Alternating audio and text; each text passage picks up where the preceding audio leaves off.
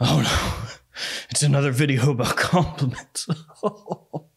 Yes, it is. Hey friends, Ash here with Gents. Hope you're doing well. Today I'm going to be talking to you guys about 5 of my most compliment pulling fragrances of the year so far. This is not scientific. I did not go through each fragrance that I've worn every day of the year with like a huge spreadsheet and go, today, 2 compliments. The next day, no compliments. 1 compliment the next day. And just keep up a spreadsheet or something. I'm not going to do that. That's overkill. So this is just kind of going off memory of compliments I received this year. It's good enough for me. Hopefully it's good enough for you. Let's jump into it.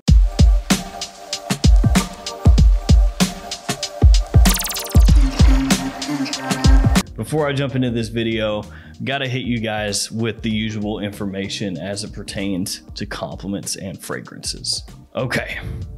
Most of the time when you get a compliment, it will be from someone you know. It's gonna be from a friend, family member, coworker, an acquaintance, whatever. Typically, that's where you're gonna get compliments. It's not super common at all for you to get lots of compliments from people that you do not know whatsoever if you're just walking, through a store or shopping or something like that. Does it happen? Sometimes. Not all that often. So keep that in mind. If you're thinking to yourself, man, I never get compliments. Could be a lot of reasons. Maybe your personality, not so great. Maybe you don't look very approachable. Maybe you're not at the right place at the right time. Lots of different things. There will be people out there who go, I get a compliment every single time I wear a fragrance ever. And you'll get other people that say compliments don't exist. The truth is somewhere between. So keep that in mind. Compliments and receiving them depends on a whole mess of different things. Let's go ahead and kick this off with Acqua di Gio Profondo from Giorgio Armani. Now, I kind of missed the whole Acqua di Gio Profumo train. Profumo came out, got massive hype. People still love it. People still wear it like crazy. That one, for whatever reason, just didn't key into my brain or something. I smelled it and I thought, yeah, that's good. That's fine, that's good. But I didn't wear it a lot. And other people did, obviously. But then Profondo came out, and even though I think in general, the community seems to prefer Profumo over Profondo, this one works better for me. And so I've worn this a good amount. It's got your C notes and citrus that you would expect from Acqua di Gio. There's also mineral notes in here, cypress and rosemary. So it's got a modernized kind of green take or a green nuance to that Acqua di Gio DNA. It works fantastically, super versatile. My wife absolutely friggin' loves it. And I've gotten numerous compliments wearing this fragrance. Again, mainly from people I know. And no, not my mom. Not that there's anything wrong with that. But do compliments from your mom really count? Probably not. Acqua di Gio Profondo though, absolutely love this stuff. My favorite Acqua di Gio as of right now. I wear the heck out of it. Next up, Ferragamo Uomo Signature. Yeah, this one kicking it back to earlier this year during the winter months. Price on this, unfortunately, has been going up at discounters. That's kind of a bummer, but what are you gonna do? Fragrance is still worth it, even at $50, $60. Though it was a much better buy when it was down around 30, am I right? Yeah. Tonka, leather, cinnamon, coffee, and cardamom, some of the notes in this fragrance. So you're gonna get a really nice, sweet, warm, coffee-centric scent that absolutely kills it in cool weather. Coffee seems to be a note that's a little love it or hate it. Some people just don't gravitate toward it at all. Frankly, I love this stuff. And when you mix it with so many other warm spices like this fragrance does, it absolutely kills. It slays in terms of compliments. And the original Salvatore Ferragamo Uomo is also very good as far as compliments go, but I think Signature is a little bit better, richer, deeper, darker, you know. Now this next one might seem a little bit of surprise to you or a little bit out of place when you compare it to some of these other fragrances. And this one actually surprised me as far as how much positive attention it can pull you. And it's one that my wife, again, adores. So it makes it a lot easier for me to wear this on a day-to-day basis when I know the person I'm going to be around the most really digs it. It is Interlude Black Iris from Amouage. And again, this is kicking it back to earlier this year during the winter. Oh my God. Yeah, I love this fragrance. I love it. It could possibly be one of my top 10 favorite fragrances ever. Now, I'm not gonna put that in stone. Can't say that with absolute certainty, but especially if we're talking about, you know, only fragrances that are in production right now, if we remove all the discontinued ones that I love, yeah, top 10. Actually, I think pretty easily if we remove the discontinued ones. This one has leather, oud, olibanum, and myrrh, along with, of course, the black iris that is in the name of the fragrance. When this was first announced, I wasn't really sure about it. Amouage doing a flanker, one of their most popular releases.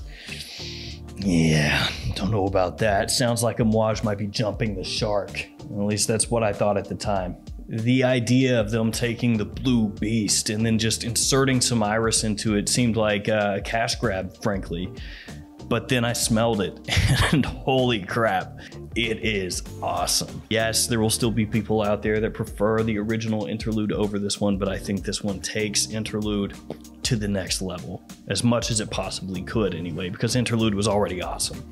But this takes Interlude and makes it wearable. It makes it smoother. It tones down the harshness of the opening. It gives a little bit of, just a little touch of this sweetness from that iris. It just smells fantastic. I love this stuff. I wore it a solid amount, and it is a surprisingly great, versatile, people-pleasing scent, so long as you don't go crazy heavy. Next one, not too much of a surprise.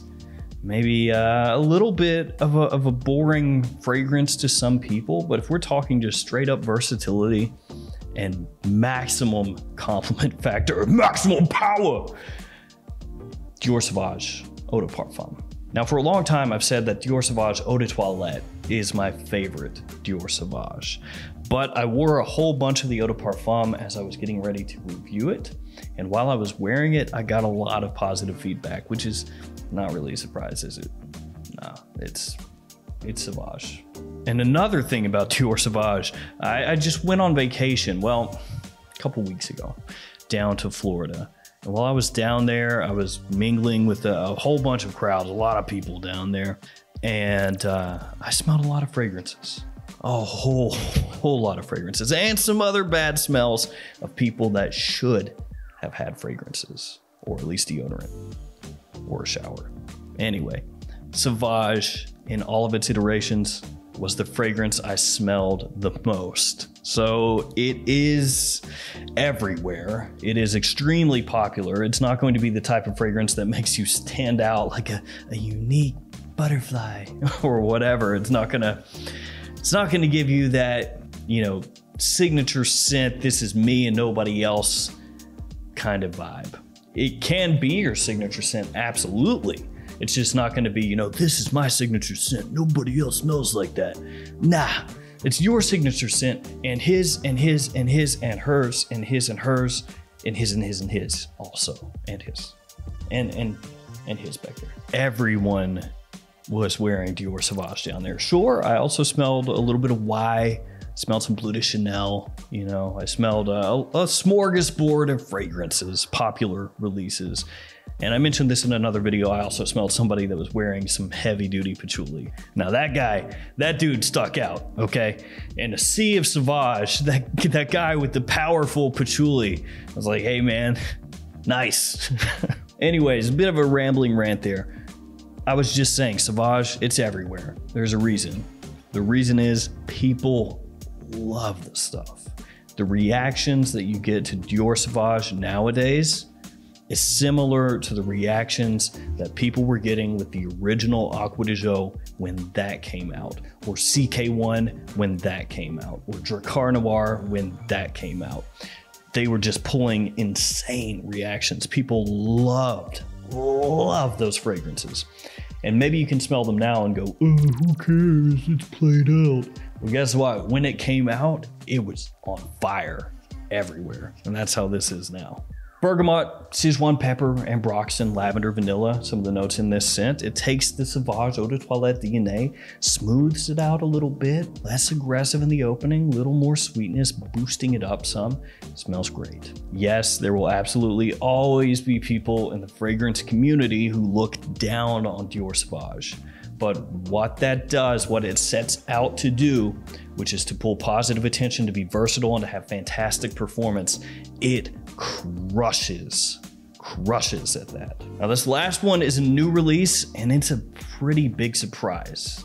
I was fairly certain that this release would not really be that good. It would just be kind of forgettable and just, you know, who cares? It'll be gone in a year, that kind of thing. It's surprisingly really good, like really nice. If you're looking for versatility, compliments, all that stuff, man. La Nuit de l'Homme Bleu Electrique. Cardamom, ginger, lavender, bergamot, some of the notes in this fragrance.